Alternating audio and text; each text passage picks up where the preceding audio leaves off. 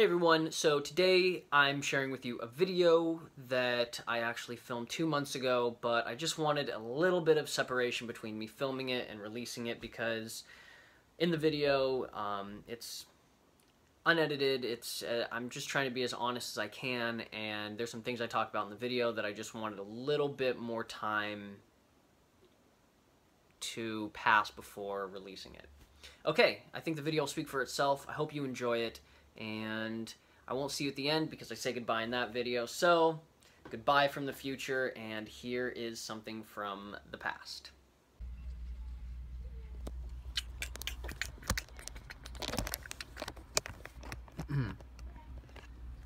Alrighty. Whoa. Okay. So yeah, man, I've been living in my car for a year, and it's been a good experience overall. And so I figured I would talk about why I decided to do it in the first place, what I've learned, and why I'm going to do it in the future. So there was a couple events that kind of led me to be able to do this. The first was in 2013, I was in college and I realized I had way too many t-shirts, took up a whole drawer, and I just didn't like that for some reason.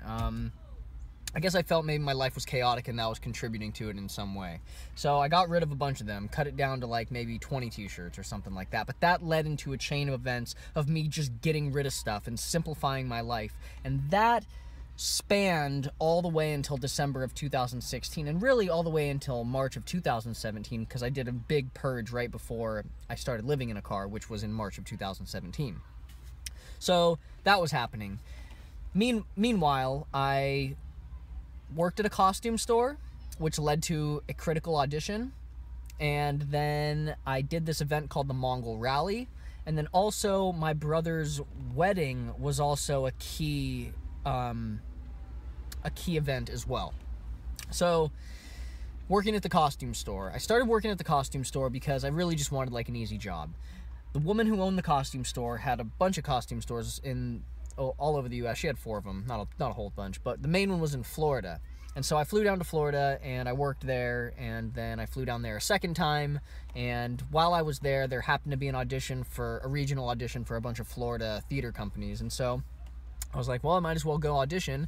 So I auditioned, and they called me back that day, and then I went back to Pittsburgh and didn't hear anything back for a while.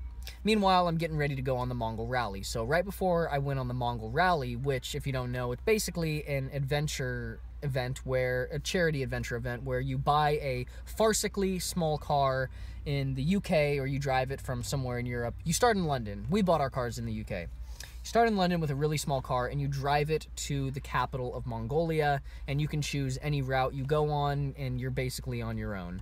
And on that trip, I learned a lot just about the world. It made the world a much smaller, less scary place to me. I learned just about the joy of having an adventure, and I also learned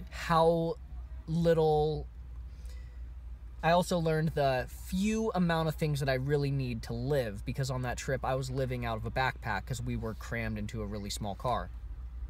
So after I came back from the Mongol Rally, I got the theater company that I auditioned for in Florida emailed me, and they wanted me to audition a third time. And I really didn't have any money when I came back from the rally. I didn't even have a place to live. I came back, and on the trip, like, I hadn't set up like where I was going to live for that next semester of school, which was my last semester of school.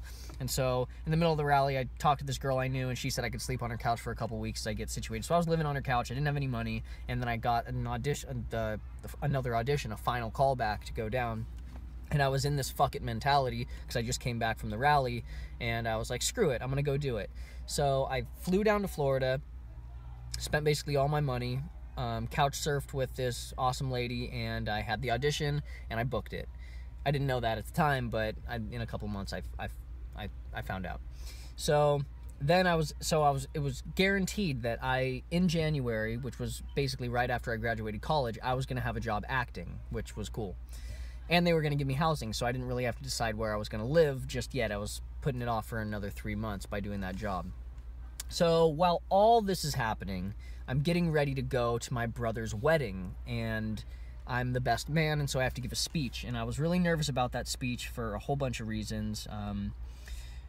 particularly just about the dynamic of mine and my brother's relationship over the years, which has been a lot of good and a lot of bad, and for that reason, it was a very stressful event. So leading up to that event, I was drinking a lot, like a ton.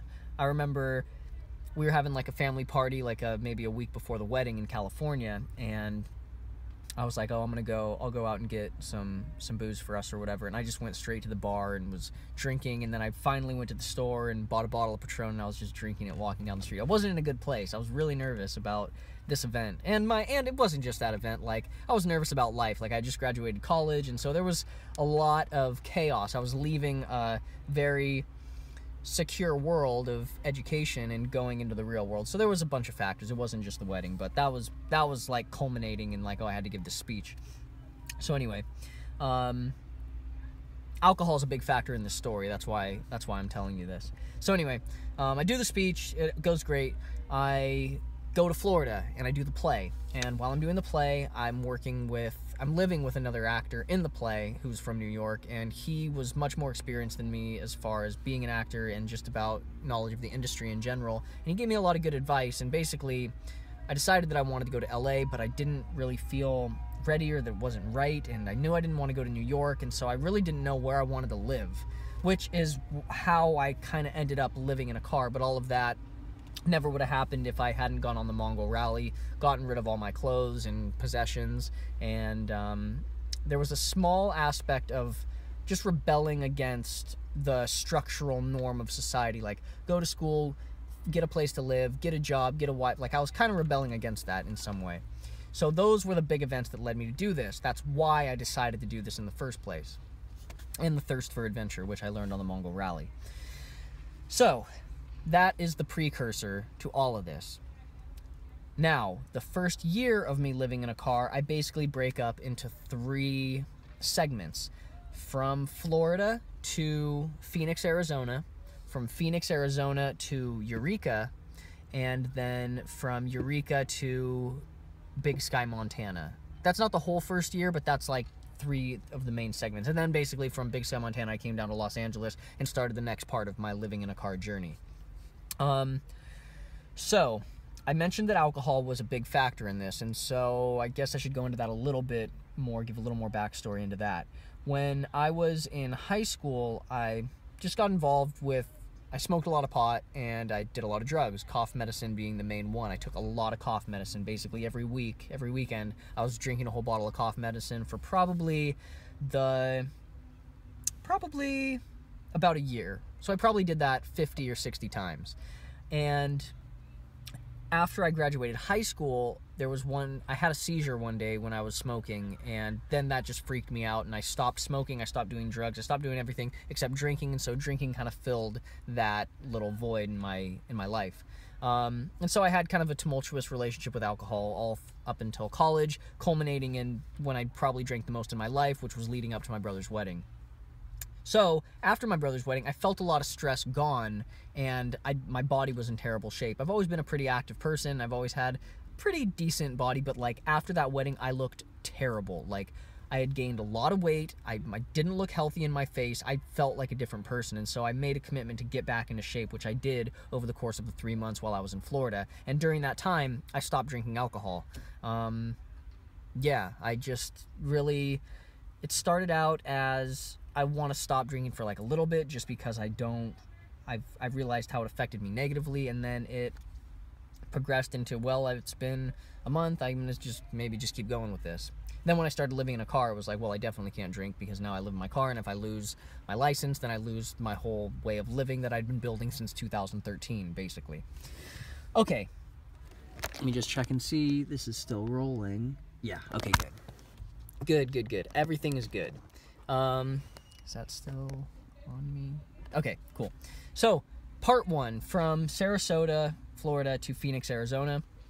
These were the first few weeks of me living in a car. I went to like Mobile, Alabama, and I went to Houston, and I went to Austin, and I went to Phoenix, is where basically I had a breakdown, because the first month of it or so, it was really fun because it was new. It was basically like I was camping every day, And I was living off my savings, and as my savings started to go down, I started thinking like, oh, well, how am I going to make money doing this? I was delivering food with Postmates, but then I was literally in my car all day long. I was delivering food and then climbing into the back and sleeping, and it was just like I was trapped inside this little claustrophobic vehicle, and I hated it. So I decided that I can't do Postmates anymore, and I had to figure something else out. So I let go of something that was very stable in my life, which was my job, but it wasn't really beneficial to my life because it was driving me crazy being in the space. So I let it go, and then just chaos erupted, and that culminated in Phoenix. And in Phoenix, Arizona, basically I had a breakdown when I was trying to figure out how I was going to make money. I drove off into the desert, and I just camped in the desert with covered all the clocks, turned off my phone, and just stayed out there and just kind of allowed nature and the desert to bring me down. And it did. It worked a little bit. So that was the first leg of that, of my first few months of living in a car.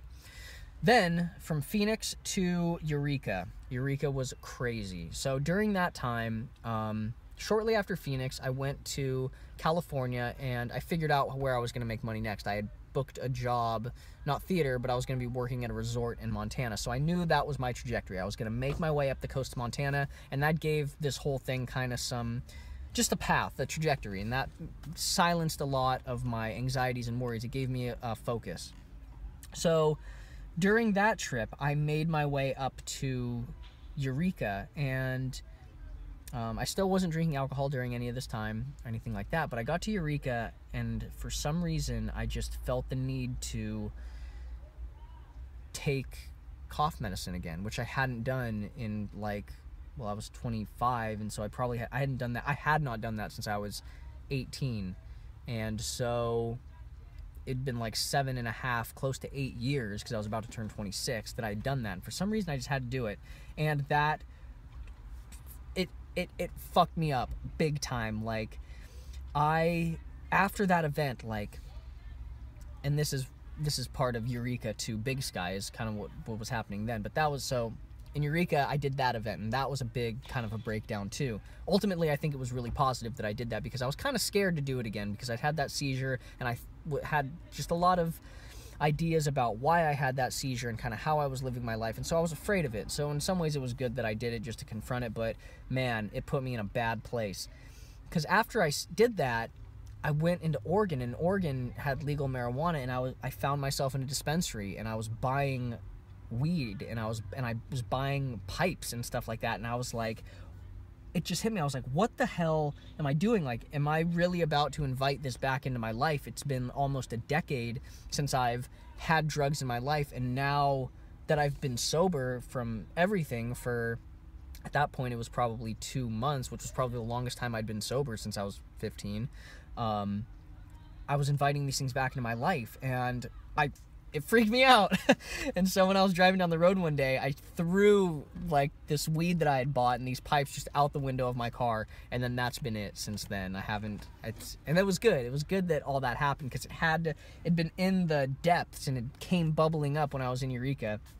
So anyway, finally letting go of that kind of put me into chaos, because it was like, well, what am I going to fill that with? I'm not going to drink, I'm not going to smoke, I'm not going to do drugs. That's been a major aspect of just kind of who I was and what I did. And so, I don't know, chaos by not having that.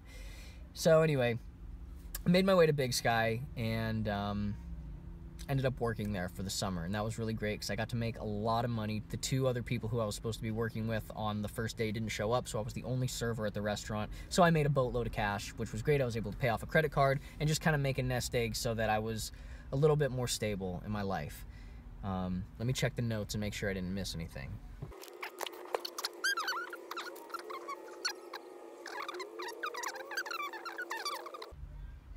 So Big Sky and beyond, I guess, is where I'm at right now. Whoa. So Big Sky and beyond. So I made it up to Big Sky. I was working at this resort, and I made a lot of money. I started playing a lot of disc golf, which was really great for me, actually. It was so much fun. And then I kind of fell in love with this girl who was from Taiwan, and then she had to go back to Taiwan. So I had another romance in there. So after Big Sky, I was playing disc golf, and I kind of felt that disc golf was going to be the next phase of my life, and so I started playing in tournaments, and I played in tournaments all the way down the coast towards Los Angeles. I actually played one in Los Angeles, and I was planning on going and playing in some bigger tournaments in Texas and Oklahoma, but again, I was getting low on cash, and I didn't want to get back down to zero, which is where I was when I was in Big Sky. When I showed up in Big Sky, I had like $5 in my checking account or something like that, and that was stress-provoking, so I didn't want that again. So I decided that now was the time to go to LA and maybe start working on my acting career. So I drove into the city, and I just set up shop, and that's where I've been, and that's what I've been doing ever since. That's kind of where this story ends right now, because although that's been from October to March, which October, November, December, January, February, March, that's been 5 months of the first year of me living in a car. I'm not exactly sure what me being in LA means in the long-term story of my life. So I'm just thinking on that. I'm thinking if there's anything that I can say about being in LA that I know to be true, and I don't think that there is. Yeah. Okay, so what did I learn?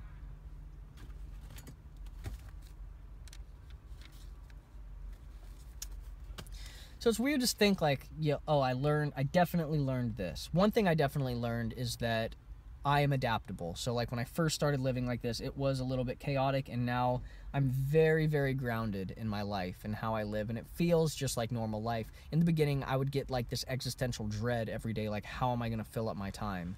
And that's ultimately gone now, and I think it's because this lifestyle's led me to realize that with your free time, you need to have like a trajectory or course, otherwise you're going to feel kind of empty, and I feel like I've been able to fill that in a good way. Another good thing that came out of me living in this lifestyle is that now I've been sober for almost a year. So I think I've been sober from alcohol for a year totally, and then I think the last thing that I ever did was smoke a little bit of weed, and that was probably in the middle of April, and so this is the middle of March now. So in a month it'll be 1 year sober, and I don't see that changing anytime soon. I feel like I've really been through it with drugs and alcohol and marijuana, and I just don't think that that is going to be, I don't see that being a part of my future. If it is, then something has drastically changed, and yeah, but so that's good too, because I don't think that's going to be a part of my life. What else have I learned? I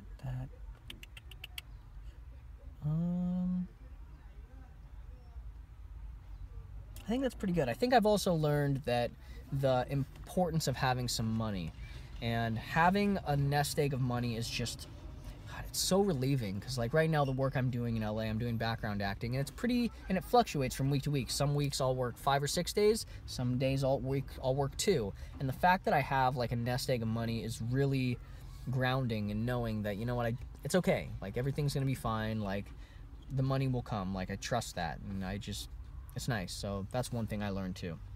Okay, so why I'm gonna continue to live in a car in the future. So in the beginning, the reason why I was living in a car was because I was motivated by adventure. I was kind of rebelling a little bit, and I was a little bit like I had no idea really where I wanted to live. So those were the main things that were contributing to that. Now I know where I want to live. I'm not exactly as motivated by the whole adventure of it, because I'm pretty much in one same place. The main reason for me is because I am on a quest to get money, and living like this has allowed me to save a lot of money. So that's pretty much why I'm continuing to do this in the future. And that's pretty much it, I guess. That's been my year of living in a car. It's been kind of a crazy, convoluted story, but hopefully you got something out of listening to it. If you like this content, be sure to subscribe. I'll be making more content like this in the future, and I'd love to have you around for the ride. Thanks so much, and have a good day.